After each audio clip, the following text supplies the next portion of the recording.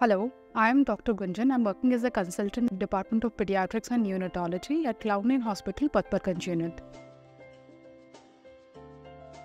Once started, especially if the baby is like more than 35 weeks of gestational age, once started, phototherapy should be continued till the total serum bilirubin level gets less than 12 to 13 milligram per deciliter.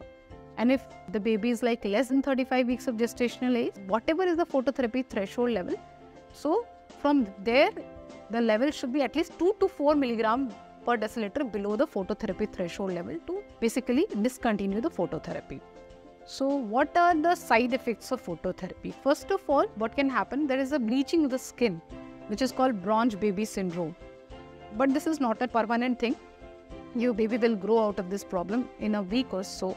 Second thing, what can happen is that overheating can be there because of phototherapy.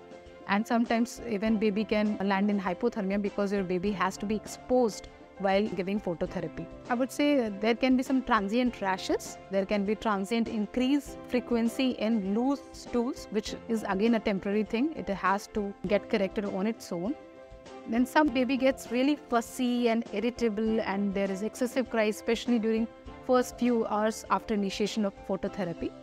And there can be like jittery because of hypocalcemia associated with phototherapy. So these all are mostly temporary issues. And then there is one more concern regarding phototherapy, that it might damage retina if the eyes are not covered adequately. Although there are only animal studies which supports this thing, that retina can be damaged with phototherapy. So we always cover the eyes, we always cover the genitals. Again, there is a tentative risk that gonads can be damaged with phototherapy, although it has not been proven. So we always cover the gonadal area and eye area so that this doesn't get damaged.